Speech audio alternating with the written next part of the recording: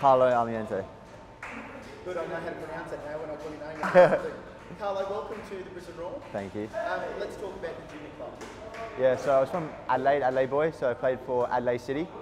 So yeah, they have a little bit of history behind them. And then yeah, went through the Adelaide United youth team.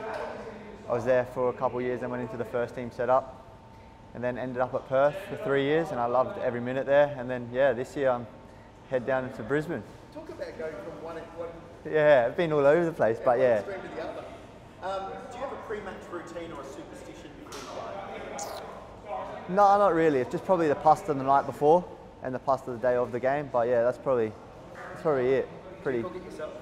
Well, coming over from Adelaide to Perth, Mum actually came over at the start and made all my sauces, so it was a lot easier for me. But then, yeah, I just defrost it, cook the pasta, and off I go. Nice. Give us your top three artists or bands. Interesting. Coldplay would be up there.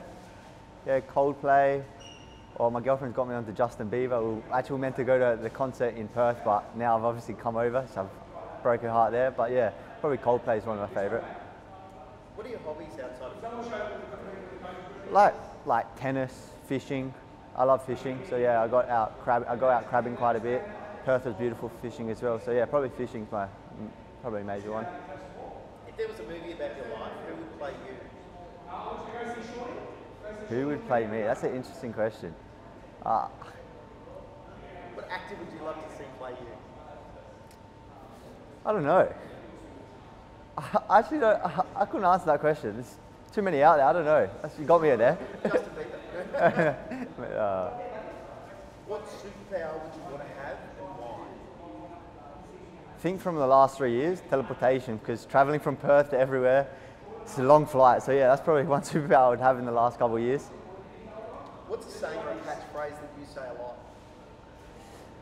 I think the last year, everything happens for a reason, because I've done my knee 2 times now when I was 15 and now the last year. So I think I was a big believer, like everything happens for a reason. And yeah, I'm here now, so everything happens for a reason. Nice. All right. The best piece of advice you've ever been given? To control what you can control. Control the controllables. I think if you worry about all the other bits and pieces that comes along with sport and its life, I think you don't get the best out of yourself. So yeah, control what you control, and I'm sure the best will happen. You haven't had your first away trip with the team yet, but when you do, you'll have to get up and sing. Yeah, I'm dreading that. What's your song? What's your karaoke song? In Perth, I sung Never Tear Us Apart. I'm a massive Port fan in the AFL, so that's their song before coming out. So yeah, I just went to that. So yeah, I don't know what I'm going to sing here. Yeah, a bit in excess. If you were who's your sporting idol? Sporting idol, it's probably Suarez. When he was back at, I'm a Liverpool fan, so yeah, when he was scoring goals for Liverpool, I was a young kid back then. So yeah, I was probably waking up every morning watching him play, scoring goals. So yeah, probably Suarez.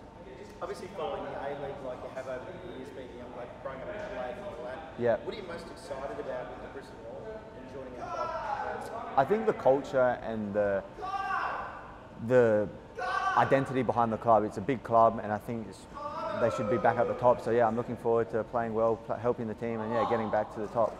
Mate, we're looking forward to seeing you out there on the field. Welcome to the Brisbane Roar. Thank you.